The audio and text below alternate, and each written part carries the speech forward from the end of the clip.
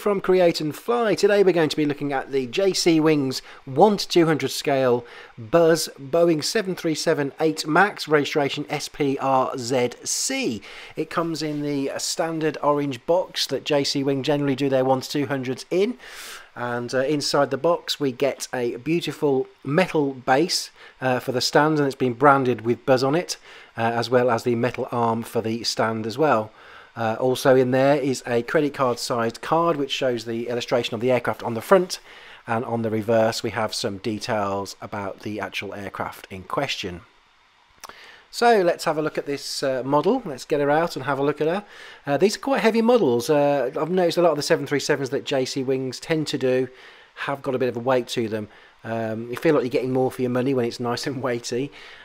So here we go, here she is, beautiful livery. I've actually got the JC Wings Ryanair in the standard livery, the 8 MAX as well as the JC Wings 737-800. The reason I wanted this was just to obviously add to the fact that this is actually owned and operated by Ryanair, so it was a model that I wanted to add to the collection. Even though I'm probably not going to see it while I live in Canada, but there you go. If we look down the engines, we can see the beautiful fan blade detail in there.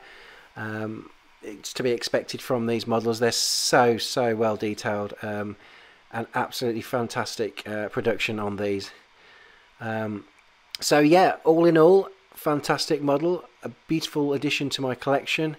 It's just a striking livery, isn't it? I mean, you can check out the tail art there, it's fantastic, and also on the winglets you can see that it's got the B stripes, and on the inside of the winglet you've got the Buzz logo as well.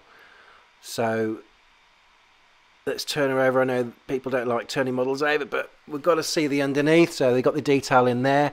The gears do actually come out. They've got slight magnets on them, so the front gear does pop out as well as the main gears as well.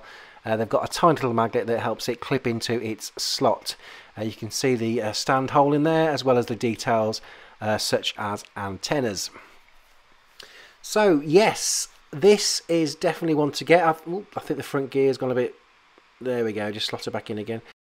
I'm finding it easier to pick up these models living in Canada because the market's so much smaller for European models. It's easier to get hold of stock.